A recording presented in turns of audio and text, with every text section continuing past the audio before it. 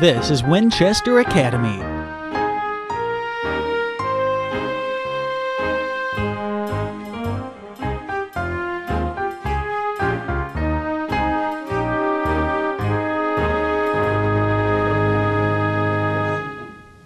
So we have this evening with us Bruce Hetzler speaking to us again.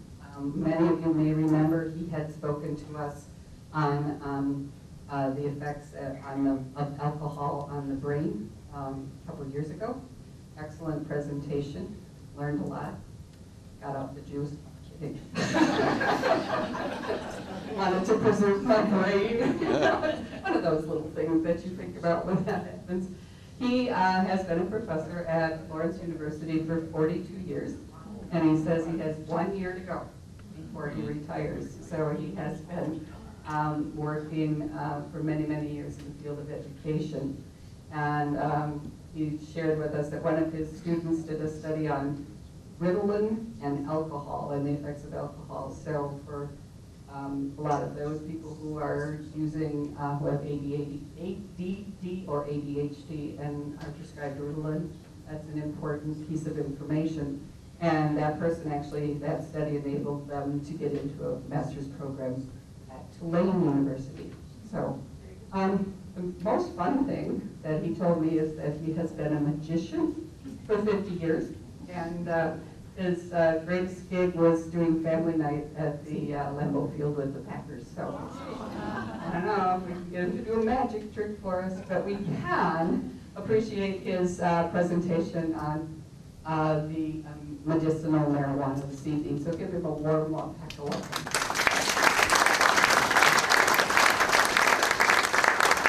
Well, thank you. I hope you can hear me. Thank you very much.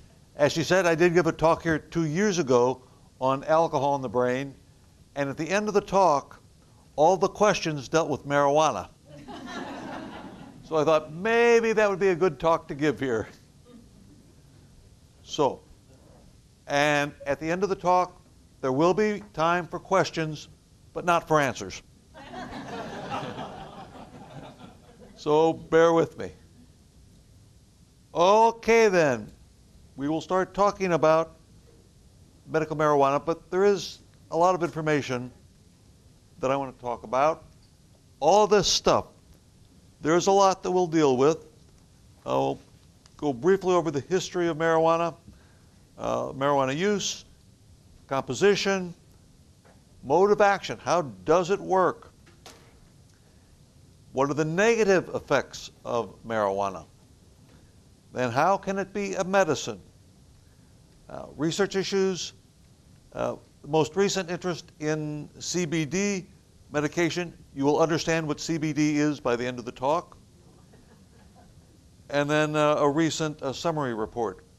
And by the way, I did hear that a couple of weeks ago, apparently there was someone giving a talk about beer, and they had free samples. I do not have any free samples. Sorry about that. Okay, we will move on then. Talk a little bit about the history of it. Marijuana use probably began in China and then spread to India, the Middle East, and the Arab world. Actually, marijuana, or probably more appropriately, hashish, which is a very concentrated form of the active substance, played a large role in the 1001 Arabian Nights. Those stories. And Napoleon's soldiers brought marijuana back from Egypt to France, where it became very popular. This is a bit of the history of marijuana use. Again, probably originating in China. And the first laws in the United States legalizing medical use of marijuana occurred in 1996. Hemp was grown here in the United States even by George Washington at Mount Vernon. Now, he didn't smoke it. Rather, it was grown for fiber that was used to make rope and sails. So most marijuana at that time was very tall, which is why it's very difficult to hide in your closet if you're a student at a university. Marijuana smoking probably began in the 1900s here with Mexican and Caribbean immigrants. In 1937, the Marijuana Tax Act was instituted here in the United States. It was designed to be a tax act, but basically prohibited anyone from having anything to do with marijuana. It was later declared unconstitutional, but a year after that, it was included on the Federal Controlled Substances Act of 1970 as what is called a Schedule I drug. That means it has a high potential for abuse and no accepted medical use. That's from the federal government's perspective. So it's included in the same category as heroin, for example, in the federal government.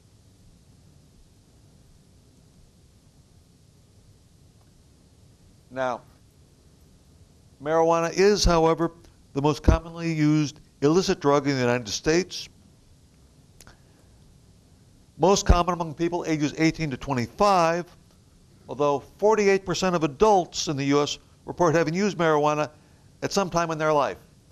And I'm guessing that's the people in this half of the room over here. Yeah. So, legalize marijuana? Well, 29 states have legalized it.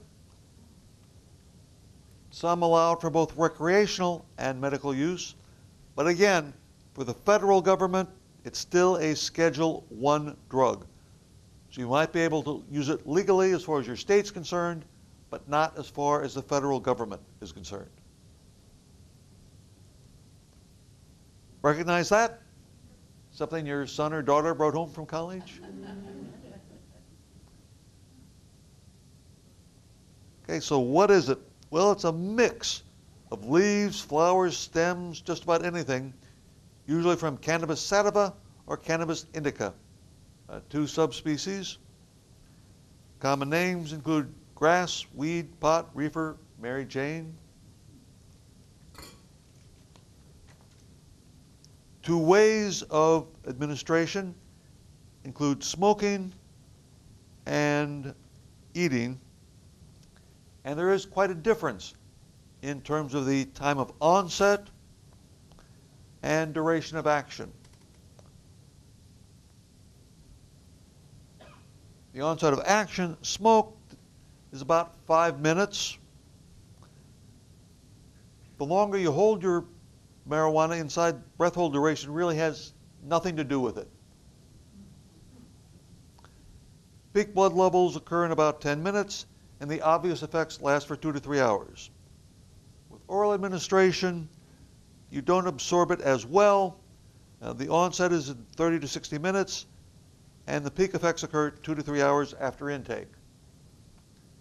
So if you're eating those cookies over there, it may take you a couple of hours before you notice the effect.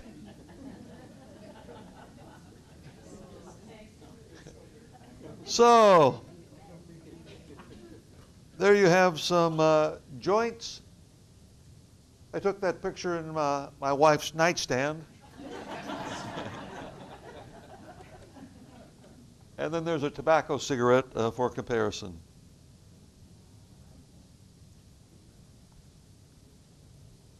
Okay, marijuana is a complex mixture. There are more than 400 compounds.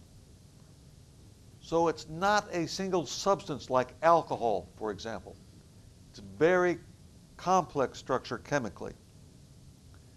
The most abundant cannabinoids, and they're called cannabinoids, that is, things having to do with marijuana, are delta-9 tetrahydrocannabinol. That's abbreviated THC. That's probably what you've heard the most of. That's the compound that makes you high. Then there's cannabidiol, abbreviated CBD, and that might be the most medically useful component. And then another one is cannabinol. And here are the chemical structures in case you want to synthesize those sometime in your basement.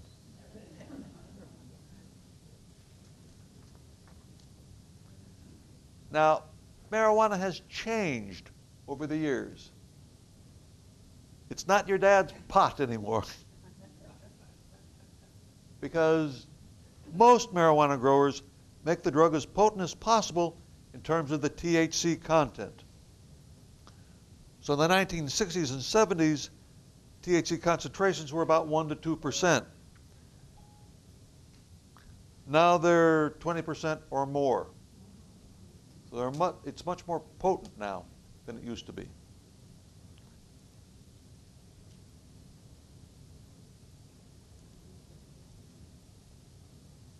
Colorado did a test of marijuana sold there in 2015.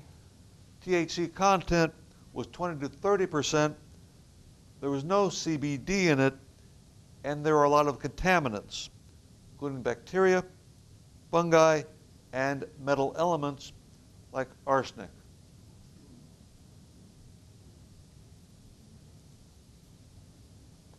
How does it work? I know some of you are thinking, well, very well. Well, we'll see.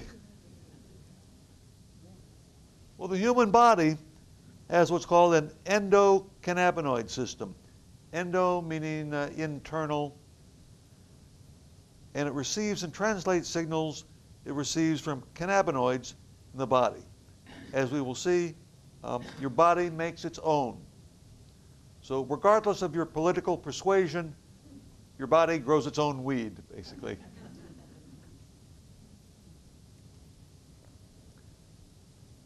And those cannabinoids that your body makes are called endocannabinoids.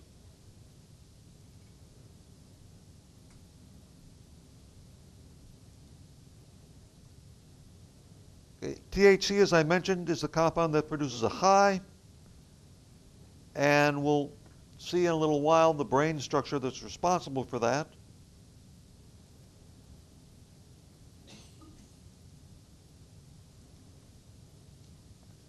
And CBD is quite different. It's not psychoactive, meaning it doesn't produce a high.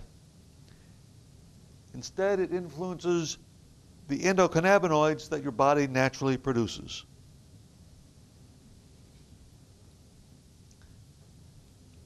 Now, it turns out, if your body makes that, it must make receptors for the endocannabinoids and for the cannabinoids that are found in marijuana.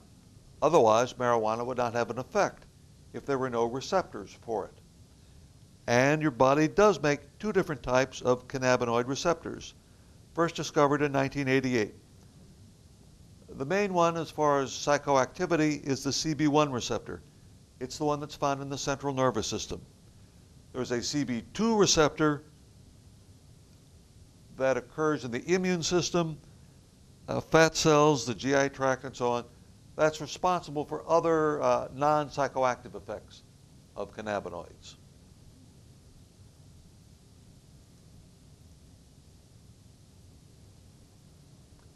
There are CB1 receptors throughout the central nervous system. And I'm not going to show you where all of these are, but a couple. There are CB1 receptors in the hippocampus, for example. Now, some of you might know that the hippocampus is a part of the brain involved in forming new memories. What did the hippocampus say in his retirement speech? Thanks for the memories. There are also CB1 receptors in the cerebral cortex. The cerebral cortex is the outer covering of the brain. Cortex means bark. And just like the bark of a tree is the outer covering, so the cerebral cortex is the outer portion of the brain. How can you tell that a tree is a dogwood tree? By its bark. Yeah, my wife told me not to say that, but I like it anyway. basal ganglia and cerebellum are involved in movement, and that explains movement problems that you might have. For example, you're not a good driver while stoned, even though most people do drive while they're under the influence of marijuana. The hypothalamus is involved in the control of motivation. So if you get the munchies after smoking marijuana, that's because of CB1 receptors in the hypothalamus. And then there are CB1 receptors in the spinal cord. And I'll show you a cross-section of the spinal cord in a minute because that's where marijuana helps in pain relief.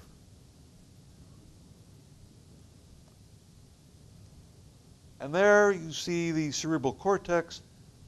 You're looking at the left hemisphere of the brain. It's a side view of the left side of the brain. And you're looking at the cerebral cortex. Now, you can divide the cerebral cortex into various lobes or divisions. They're shown here. The very front of the brain is the frontal lobe. You see that on the far left there. The front of the frontal lobe, let's see if I can, right there, is the so-called prefrontal cortex. That's where your personality resides. Now, that part of the brain is not fully mature until you're about 30 years old. By mature, I mean myelinated. That may not make much sense to a lot of you, but neurons, and I'll show you a neuron in a little while, have a myelin coat that increases the speed at which that neuron sends a message. And your prefrontal lobe is not fully myelinated until you're around 30. And it's wise not to take any substance that will interfere with that maturation of the prefrontal lobe. And that would include not only marijuana, but alcohol and other things.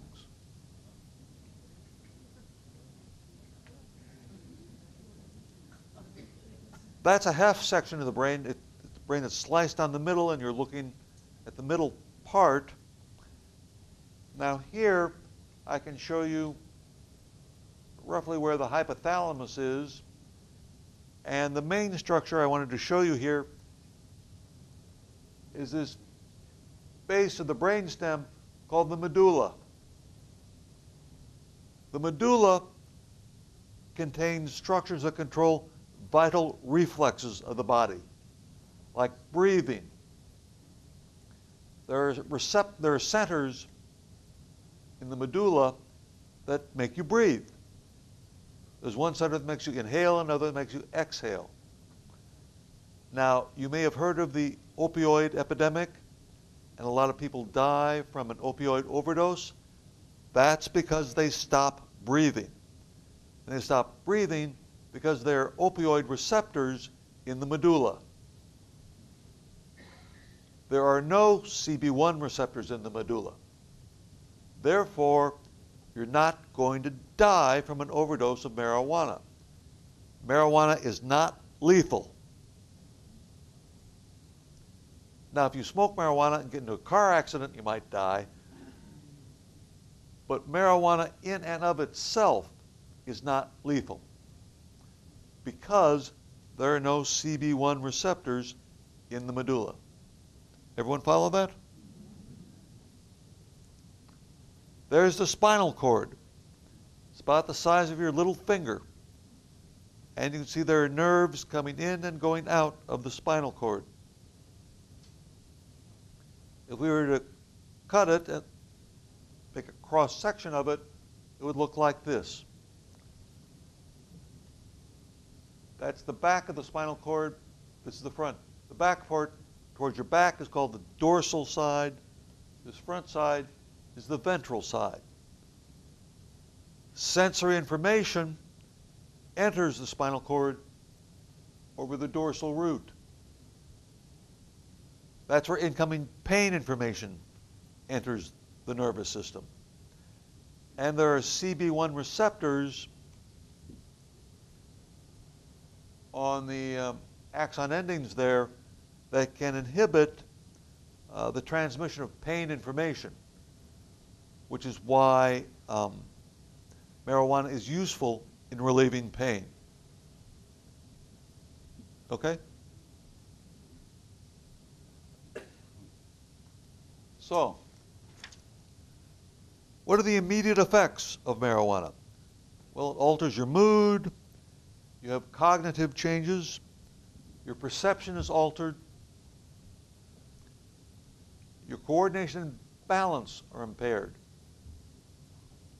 you're hungry, your anxiety is reduced, maybe a little drowsy. It seems that colors appear brighter, for example. Your heart rate increases, and in high doses, you might have hallucinations. Not as much as with LSD.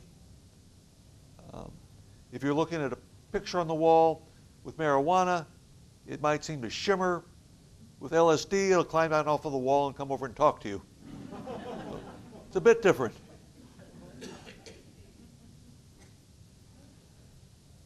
Now, as I mentioned, it's because of the CB1 receptors that marijuana has effects. So, as I mentioned earlier, the basal ganglia and the cerebellum are involved in movement. That's why marijuana can cause movement problems, and that's why you're not a good driver under the influence of marijuana. Hippocampus, it's why marijuana affects memory. Your frontal cortex, in particular the prefrontal cortex, is what gives you the high. The CB1 receptors there that cause the high, as well as an altered sense of time. If you're feeling like this talk is lasting too long, we all know why. Hypothalamus, that is what produces the munchies. Spinal cord, as I already mentioned, produces the pain reduction, and there are none in the medulla, which is why it is not lethal. Okay? So, why do humans have receptors for a compound made by plants? Well, either God intended everyone to smoke marijuana, or the brain makes its own cannabinoids. And as I already mentioned, the brain makes its own, the so-called endocannabinoids. Two of them have been discovered, anandamide and another compound abbreviated 2-AG. They work at the connection between neurons, which is called a synapse, and unlike the regular neurotransmitters in the brain, which are released by an axon ending and go to a dendrite or cell body, the endocannabinoids go backwards. They're called retrograde transmitters. They go from the dendrite or cell body back to the axon. So they make things go in reverse.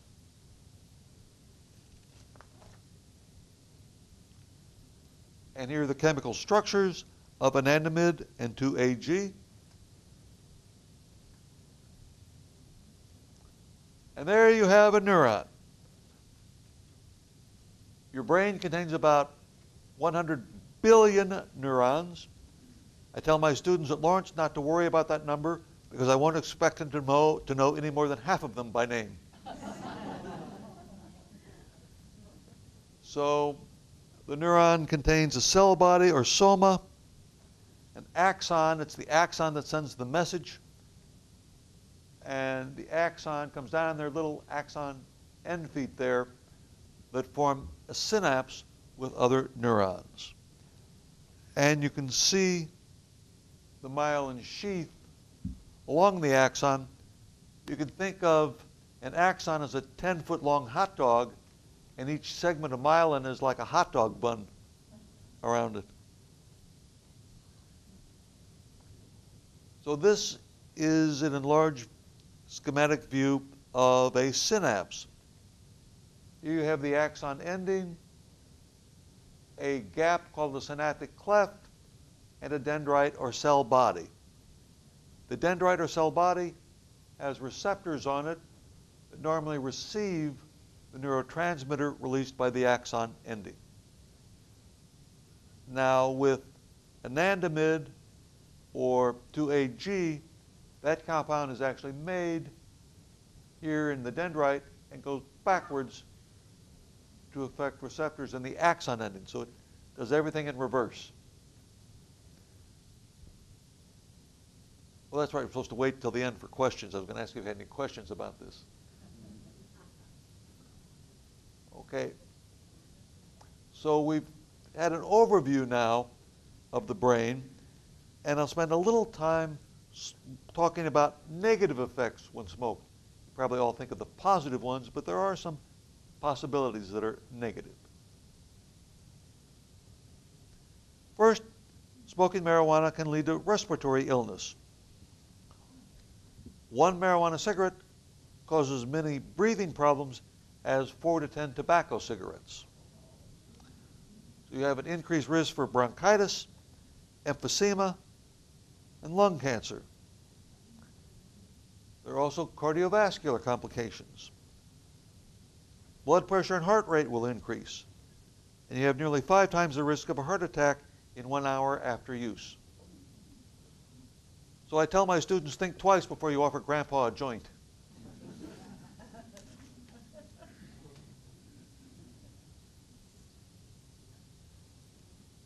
And then what about cancer? Well, smoke is smoke.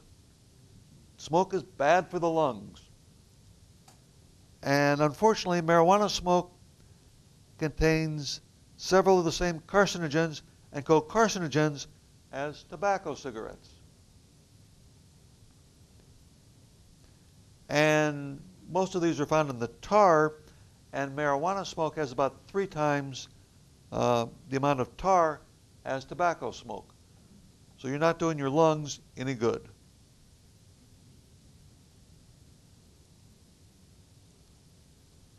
And these are the results of a study on this. And it basically concluded that long-term marijuana use increases the risk of lung cancer in young adults. The risk increased 8% for each joint year of marijuana smoking. A joint year is 1 joint per day for 1 year.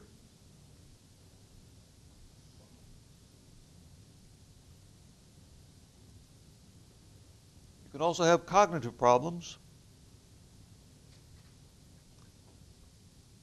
Use of 4 joints or more per week resulted in a decrement in a mental test performance. The more subjects smoke, the worse their performance.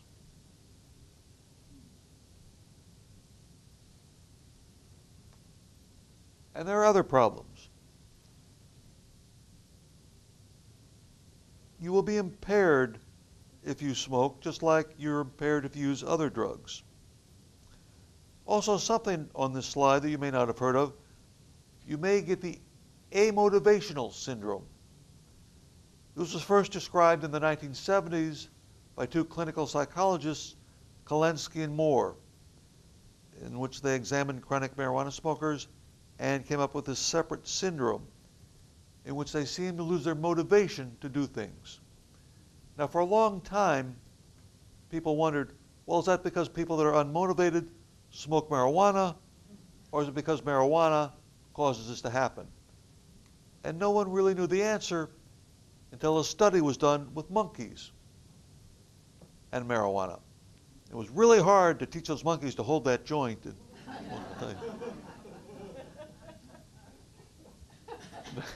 Actually, it was administered through a face mask designed to give levels the same as humans.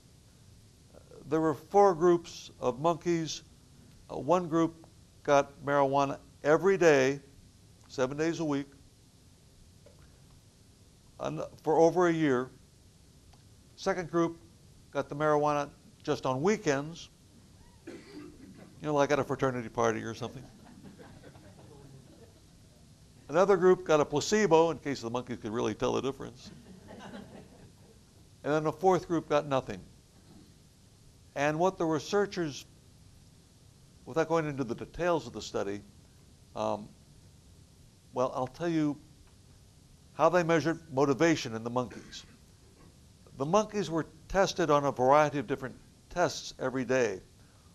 One of the tests was called a progressive fixed ratio test. So the monkey had to press a bar to get a banana pellet. And then it had to press the bar twice to get a banana pellet. And then 3 times. And then 4 times. And then 5 times. And at some point, the monkey would say, "To heck with it, it's not worth it," and stop pressing the bar. So what they found was that after at least 9 months of either daily or just weekend use, the monkeys lost their motivation. They wouldn't press the bar as much. And the motivation problem persisted for at least 2 months after they stopped smoking. So that's the best. We can't do that in humans, obviously, because we'd like to try, but we can't. It's the best study we have showing an experimentally induced amotivational syndrome. So it is something, again, that's been documented in marijuana smokers, but we never know or never knew which came first. So that is a possibility. There's also the possibility of problems with mental illness, and I'll talk about that shortly. Basically, smoking marijuana increases the risk of developing schizophrenia.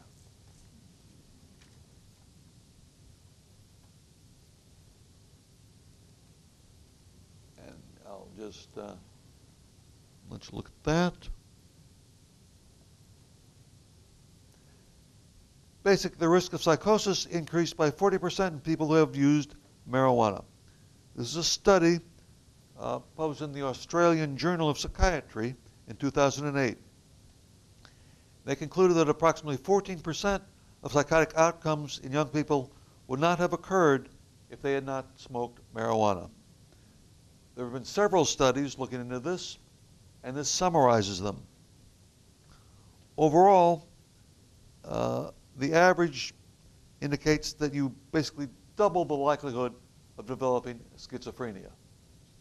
And it's especially true if you're a teenager, and the higher the dose and the more you smoke it, the greater the risk.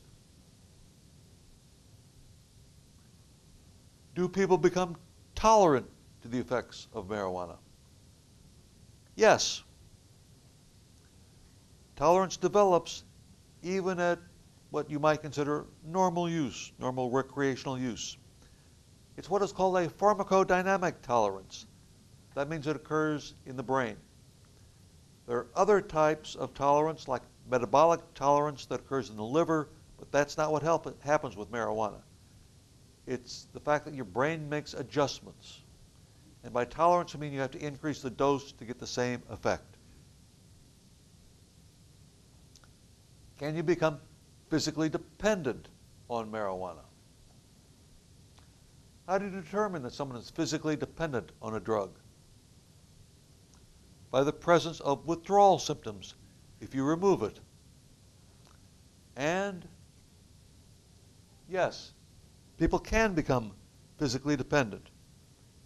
And if they're forced to stop using it, they go into withdrawal, which includes irritability, restlessness, decreased appetite, sleep problems, sweating, tremors, nausea, vomiting, and diarrhea.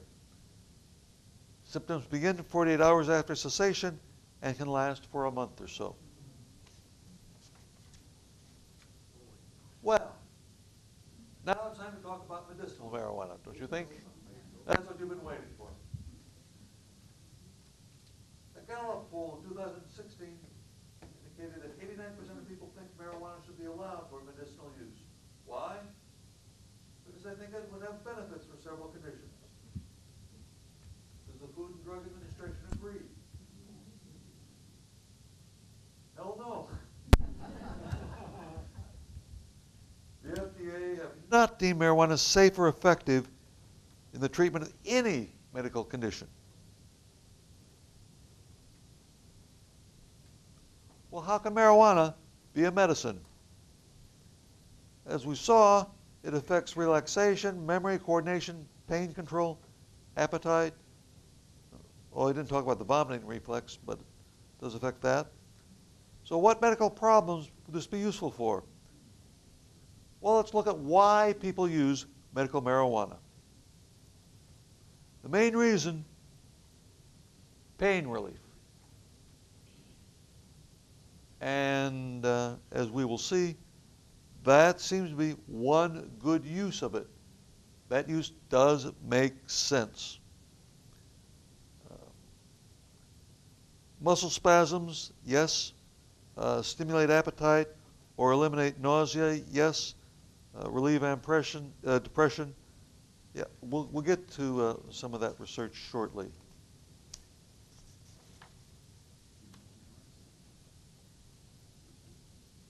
Chronic pain. Chronic pain is a problem.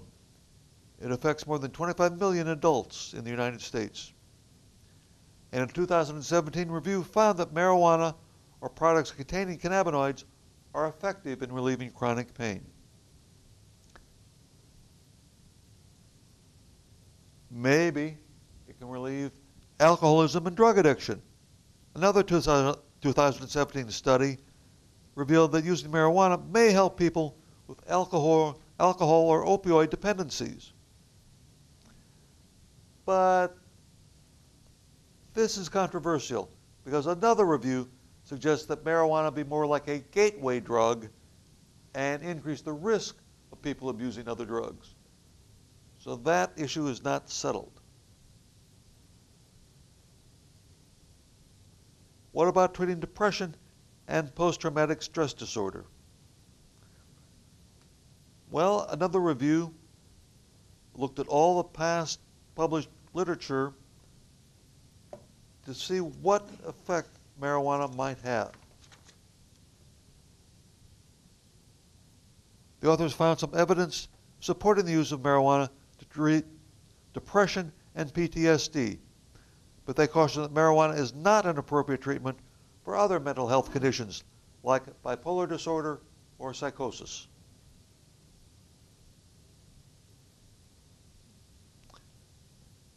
Marijuana might be effective, or oral cannabinoids, synthetic compounds, might be effective against nausea and vomiting that caused by chemotherapy. And even smoked marijuana might help alleviate these symptoms as well. There might be some help in treating multiple sclerosis. The short-term use of oral cannabinoids may improve symptoms of spasticity.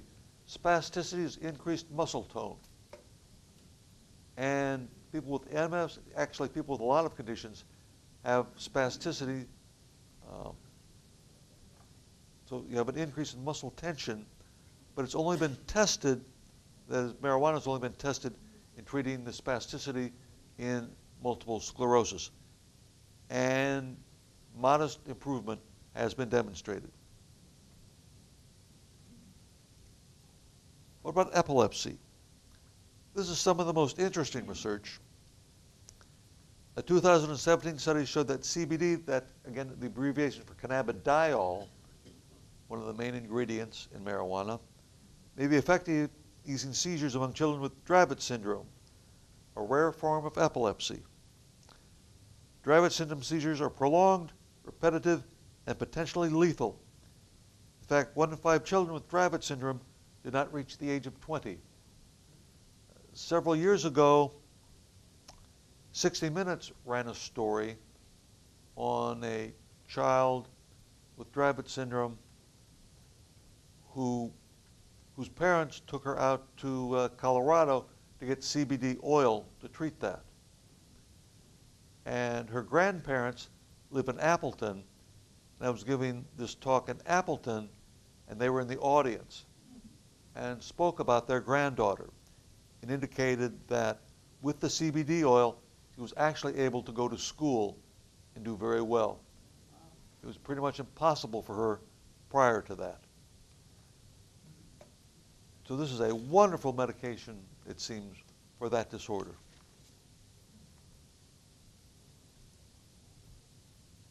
This again talks about the CBD oil. It drastically reduces the number of seizures.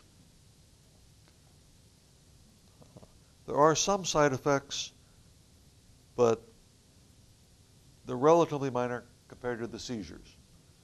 Vomiting, fatigue, and fever. Now, people would love to use medical marijuana for many other things. In Colorado, they love to use it to treat all sorts of stuff. It might be effective in some of these things, but that requires more research. And as we'll see shortly, research is a problem, mainly because it's a Schedule I drug. In Colorado, there are more medical marijuana dispensaries in Denver than stores and liquor stores combined.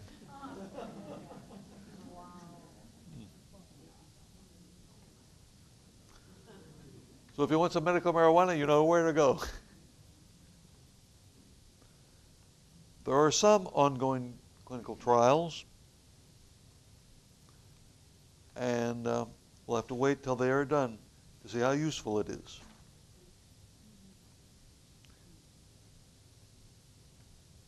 I've already mentioned multiple sclerosis. There is a spray, Sativex, that contains equal concentrations of THC and CBD, and that does help patients with MS. It reduces the spasticity and pain. It's possible that marijuana might be of some benefit in treating Alzheimer's disease. We don't know yet. Trials are underway. Time will tell. Well, when we're talking about medical marijuana, exactly what are we talking about? Are we talking about the plant or a medicine? Well, there is the botanical cannabis, the plant, what most people think of when they think of medical marijuana, and then there are synthetic THC medications that are available in the United States. Right now, they've only been approved to relieve nausea or stimulate appetite. Dronabinol is FDA approved for improving appetite in HIV patients, and Nabilone approved for reducing nausea. There are other medications not available in the U.S. Sativex, I mentioned that before. It's a spray for pain relief and muscle spasms in multiple sclerosis, and the pure CBD oil for treating childhood seizures. You can get it, but it's not FDA approved.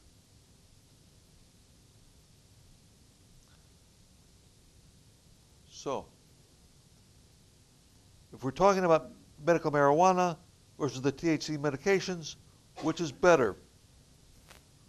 Well, THC medications still have psychoactive effects because they have THC, that is, they make you high. But there are chemicals in medical marijuana, the plant, that moderate THC's psychoactive effects. And these chemicals are not present in the medications. Medical marijuana is a lot cheaper because you don't have a company trying to make a lot of money off of it. Just grow it.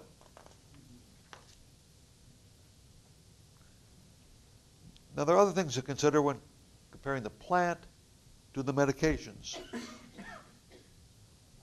Smoked marijuana takes effect in minutes.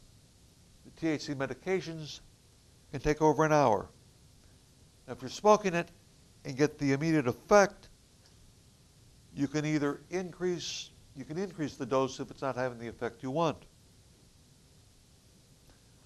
But people may also consume less if a small amount does have the effect that you want. If you're taking something orally, absorption is not as good from the stomach, and the effects are more unpredictable and possibly less effective.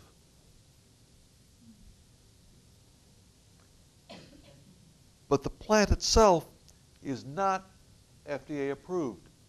The FDA can't approve it because it's a plant. And it's going to be different everywhere depending on how it's bred.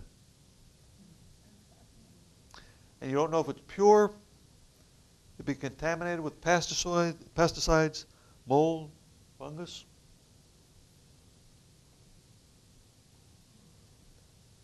So if we look at some of the advantages of medical marijuana versus the advantages of THC medications, the medical marijuana, the plant itself, has chemicals that moderate THC's effects. It's less expensive. You get more immediate effects and instant feedback, less erratic absorption from the GI tract. But for the THC medications, they are FDA approved. The standardized formula, you know they're pure. You don't have to worry about lung cancer or emphysema. And you have a standardized dose. Now, as I indicated earlier, we need more research. There are research issues. The main one being marijuana is a Schedule I drug. It makes it really difficult to get approval to conduct the research. And what we really need are what are called prospective double-blind studies. What do we mean by prospective? There are two types of research designs.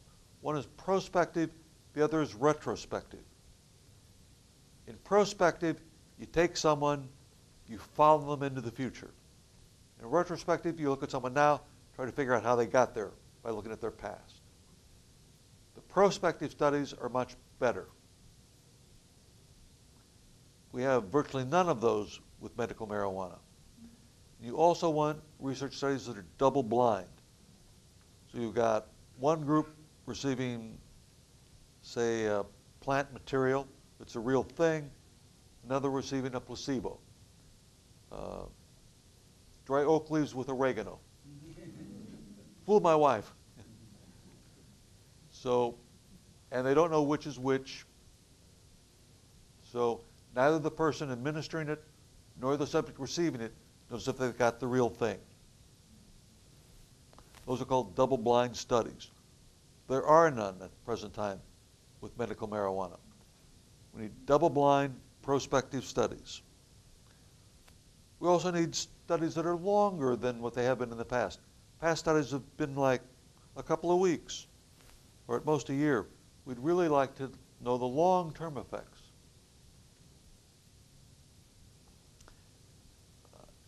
And again, most studies have been conducted with the oral THC preparations. We'd like to know what's going on when smoking the plant.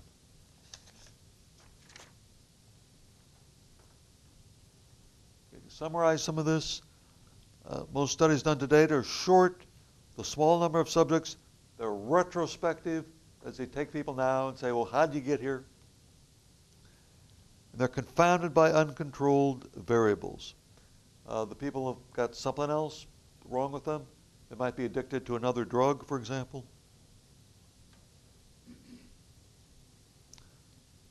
So some implications. The vast majority of these patients don't have debilitating illnesses. Most are young males who will be exposed to the long-term effects of marijuana exposure. Studies are short-term, and the patient risks will be the same as anyone else that uses the compound. So what are the pros and cons of medical marijuana? The pros are on the left, cons on the right. Pros, you're not going to die from using it, and that's good. It's not as addicting as other drugs, but marijuana can be addicting. People do seek treatment for marijuana addiction. The benefits demonstrated so far have been modest for a small segment of the population. Negatively, there are cognitive problems. and brain development can be altered, including increasing the risk of schizophrenia. You also have a risk of cancer and driving impairment. Okay, let's move now to CBD medication. CBD does not alter consciousness, but it might be able to treat epilepsy as well as anxiety, depression, schizophrenia, heart disease, and cancer. Cancer, yes, because CBD can block cancer cells from metastasizing. As we already mentioned, children treated with CBD ingest it in droplet form, and they don't have to worry about lung problems, and as we said, it's quite effective in treating Dravet's disease. Now they take CBD oil, but you're thinking, well, what is CBD oil? Well, I'm glad you asked that. There are different levels of compounds found in the natural hemp or cannabis plant. CBD levels vary depending on how the plant is bred. Most CBD oil comes from industrial hemp. That is hemp that's used to make clothing, for example. There was a CBD hemp plant in Beaver Dam, Wisconsin. My wife grew up in Beaver Dam, said she played down there a lot. I guess that explains a lot. Anyway, makers of CBD oil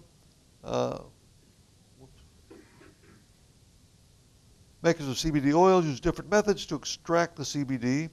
It's then added to a carrier oil and called CBD oil. It comes in different strengths and is used in various ways.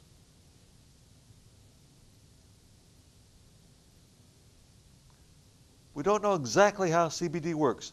We need more research.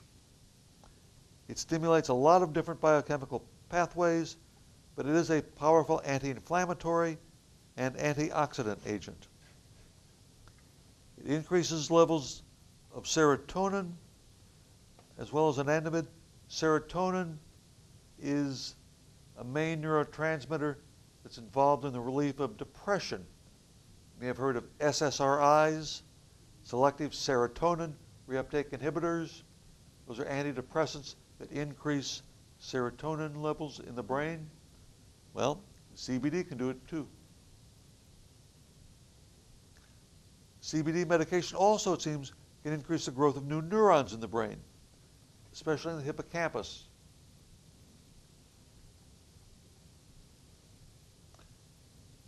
And there's a lot of good evidence that CBD can relieve chronic pain. People using CBD oil for arthritis find relief from their pain. And as I already mentioned, in multiple sclerosis, short-term use of CBD oil can reduce spasticity. That's that increased muscle tension. The results are modest, but they're in the right direction. You're also not going to build up a tolerance to the effects of CBD. Now, there are some side effects of CBD oil, like tiredness, diarrhea, changes in appetite, and weight changes. And it may interact in unknown ways with other medications. But thousands of people around the country, perhaps some in Waupaca, I don't know, are using high CBD marijuana. People like Mikhail Kogan said that he's seen it work for a lot of his patients, and he prescribes high BC strains for epilepsy, PTSD, anxiety, autoimmune disease, autism, and insomnia. Now, just because he prescribes it doesn't mean it works, but it might.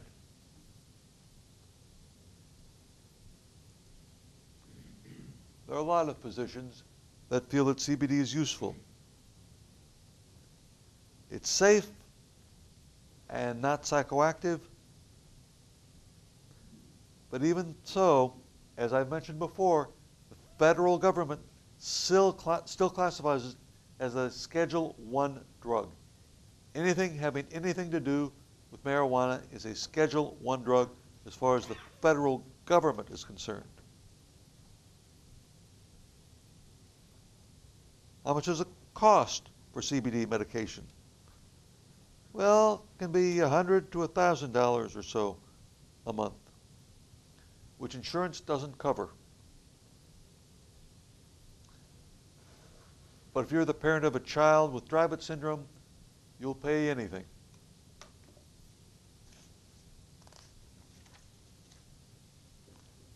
Most recently,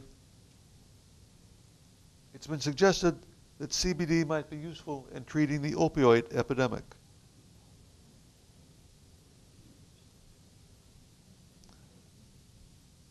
Turns out states with legalized marijuana report a reduction in opioid use, a lower number of prescriptions for opioid painkillers, and a reduced number of opioid overdoses.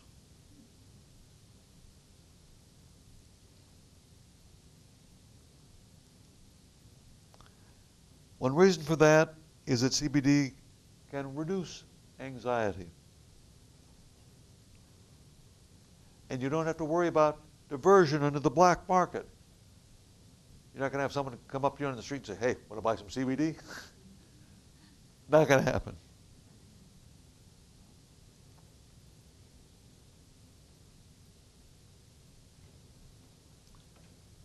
We're now going to move on to a recent report that summarizes things. I'll go over this somewhat quickly. Basically, it says that in adults with chemotherapy-induced nausea and vomiting, oral cannabinoids are effective against vomiting and nausea. And in adults with chronic pain, cannabinoids or cannabis produce a clinically significant reduction in pain symptoms. And as I already mentioned, in adults with MS, spasticity, short-term use improves spasticity. For these conditions, the effects of cannabinoids are modest. For all other conditions evaluated, there's inadequate information. Again, we need more research.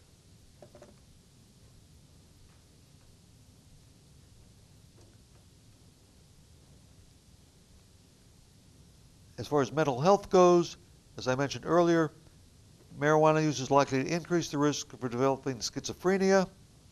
The higher the use, the greater the risk.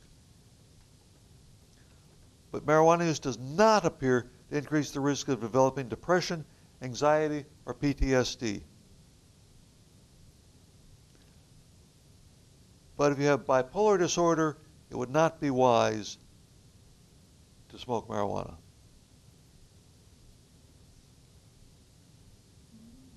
But heavy marijuana users are more likely to report thoughts of suicide. You may also increase the risk for developing social anxiety disorder. As a concluding slide, there's mounting anecdotal evidence from cannabis use. But the variability of the cannabis used, together with limited information from clinical trials, make it difficult to scientifically assess the multiple claims. We need more randomized, double-blind, placebo-controlled studies. We need more research. And on that note, I will end, and thank you all for coming.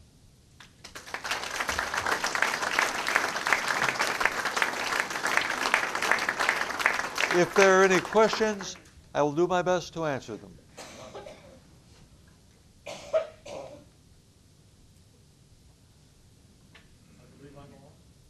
No. I think this woman is. Yes. Okay. My question is, who is responsible for, what body is responsible for the continued identification of marijuana as a Schedule I drug, and how can that be changed? Well, that is a good question. The Food and Drug Administration, and I'm not sure of exactly what level in that, but they make the decision. And it's usually based on a working group of scientists, but it is not immune from political pressure. So it's not something that can be legislated? I would hope so, but I doubt it. The legislature, as far as I know, doesn't have anything per se to do with it. It's based on a scientific evaluation, but who appoints the scientists might depend on politics. Okay, and I have a kind of connected question, because the opioids that everybody's taking Yes. are approved by the FDA. Yes. And the drug companies have been making a lot of money on that. And so it sort of seems to me that it might be a money issue. Yes, it is. Well, it could be, and that's that. Yeah, the opioid epidemic is a major problem, and the FDA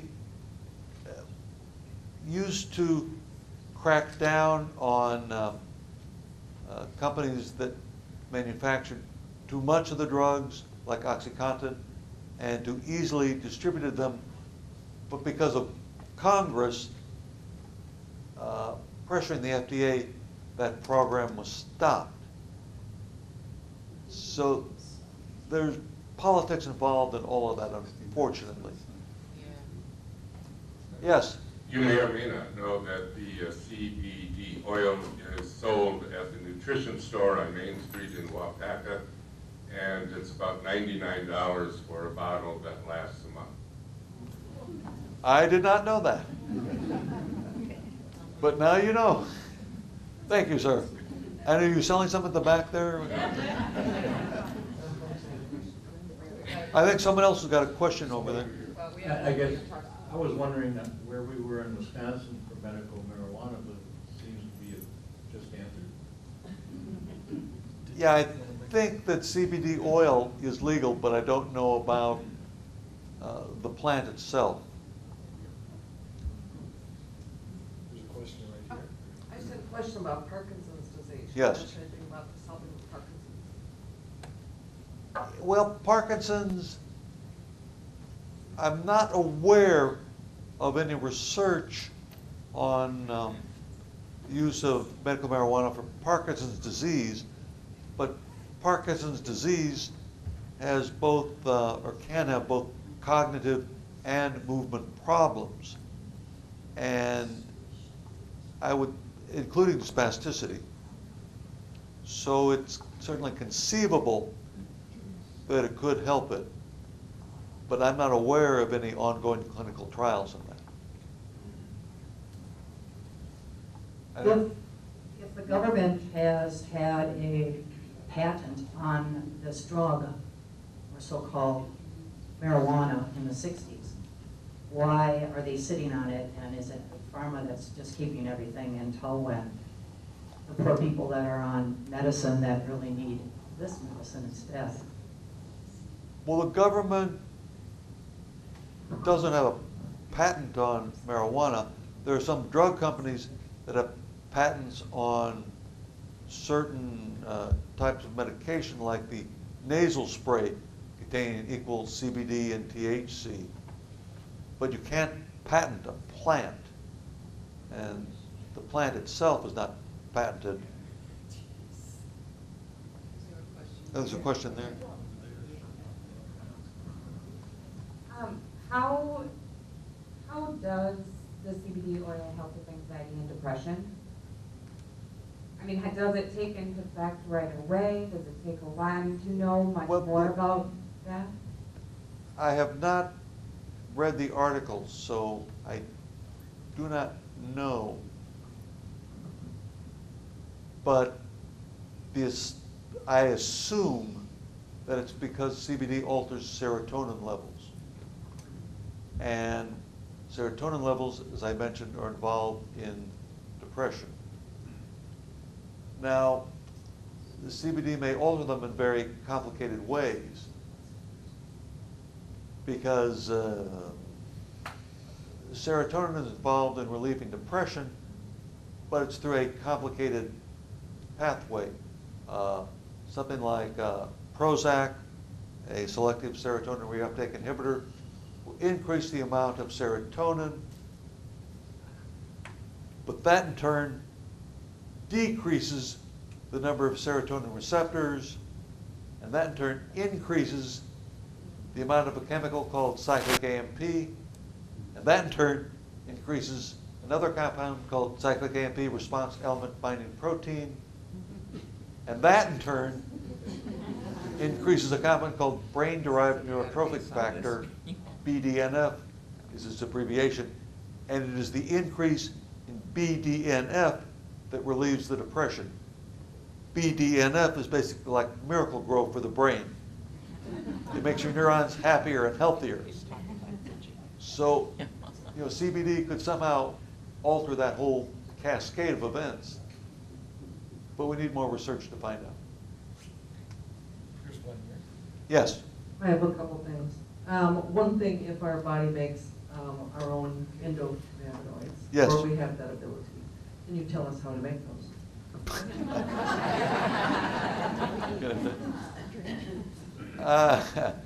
No, I can't tell you to do that.